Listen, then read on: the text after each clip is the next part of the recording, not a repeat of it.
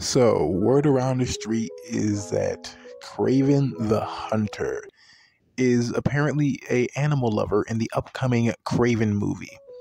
Yeah, instead of just calling up Andrew Garfield or Tobey Maguire or any Spider-Man you want to call up and just do Kraven's Last Hunt or just do some type of Kraven versus Spider-Man story, it would have been better. I feel like that's the main issue with a lot, and I mean a lot of these Sony projects. These are supposed to be Spider-Man villains, or at the very least antagonists. Yet they've never even gone up against Spider-Man in their first debut. So that's why I feel like all of these movies, they don't do so well long term. Because a lot of these movies, they're not connected by almost nothing to do with what made them prominent in the first place, which is Spider-Man himself. Like, it's a very strange way to do movies nowadays.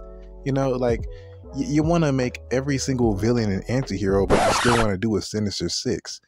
And now it doesn't make any sense, because why would Morbius be teaming up, or at least willing to team up to fight against Spider-Man?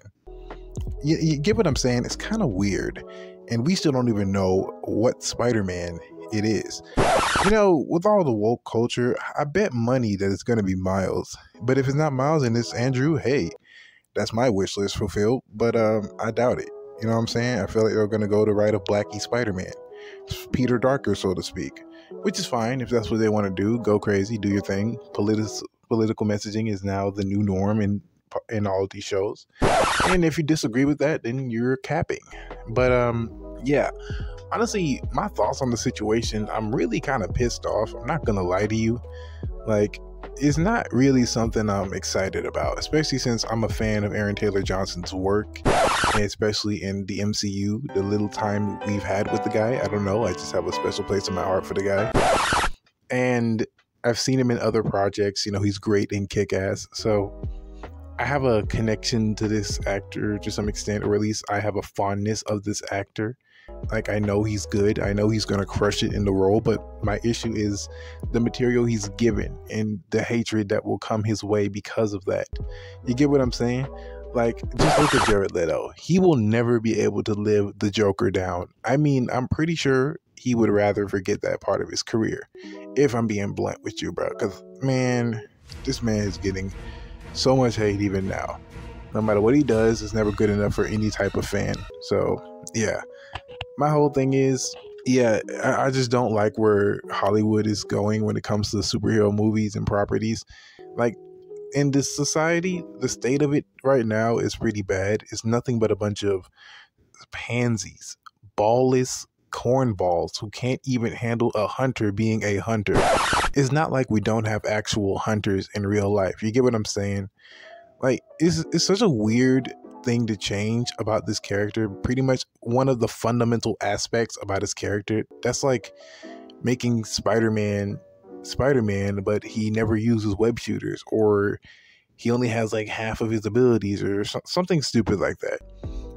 It's such an unnecessary change to a character who's supposed to be part of the quote Sinister Six. You get what I'm saying? You get what I'm trying to get at? It's a very strange way to go, and I honestly don't appreciate this, because I actually like Kraven the Hunter's character, to be honest. I really do. So this kind of irritates me a little bit, not gonna lie to you. Now, I could go on and on about how it has something to do with woke culture, but it does, and I'm gonna get into that anyway. But I do feel like this is more to do with Sony just being incompetent. After all, they're making a very obscure wrestler who probably tangled with Spider-Man one singular time, and they're gonna make a movie out of this guy. Yeah, they're doing that. So I can't really just blame this on society and the state of the world in America nowadays. It's a little bit of everything, but more importantly, Sony just doesn't know what they're doing. They don't know what these fans want. The fans know exactly what they want from Sony, and Sony just doesn't care. I keep trying to tell you, these companies don't give a damn anymore. They already want your money, and you're going to pick up every single thing, and you're going to keep shilling it. Y'all need to learn to critique the things that you hate, or at least dislike, if you want it to change. Dude, I know it seems like us fans, we don't have that much power, but No Way Home, I think we did that. To be perfectly honest, we did that. the whole reason why it's popular the way it is because we did that, bro. That was us, bro. The fans. You think we can't make more shit happen? Like, Sony even acknowledges the TASM 3. We did that. We have the power to change these companies, at least for the most part. You know what I'm saying? If you just put your foot down and say no to this crap, I'm pretty sure eventually they're gonna stop wanting to go broke and they're gonna stop going woke. I mean, hey, maybe it's a pipe dream. I don't know. But at the end of the day, something do gotta give with this.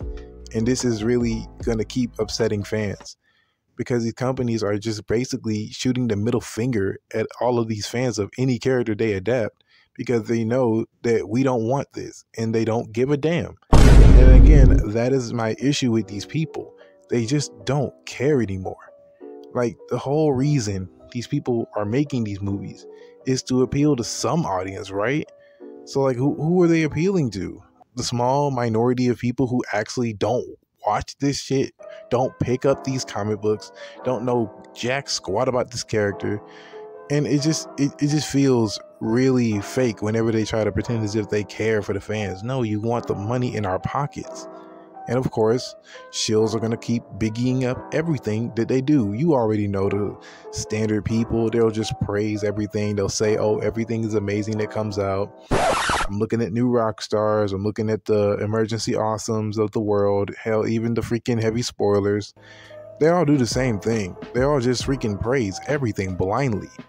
You know, they don't want to talk about the bad writing too much. You know, they can't upset the freaking people who literally give you early access to shit and, you know, screen press reviews and, you know what I'm saying, celebrity appearances and all that shit. So yeah, they're literally in Disney and DC's pockets for the most part by all technical means, and there's no way around that. And I just feel like they just are very disingenuous with how they approach these shows. But hey, that's just me. Peace.